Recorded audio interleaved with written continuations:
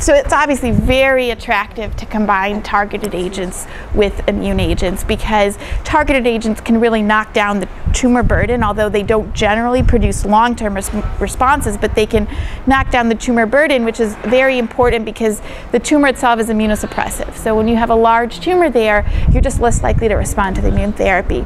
So the concept of the study that I'm working on with Bristol Myers Squibb is to first hit the tumor with the BRAF inhibitor to knock it down, and then to start with the immune treatment. And it's important because there was a recent study of the combination given simultaneously, and that did have some liver toxicity. So that's the rationale for using the targeted therapy first, the BRAF inhibitor, and then moving on to the Yervoy.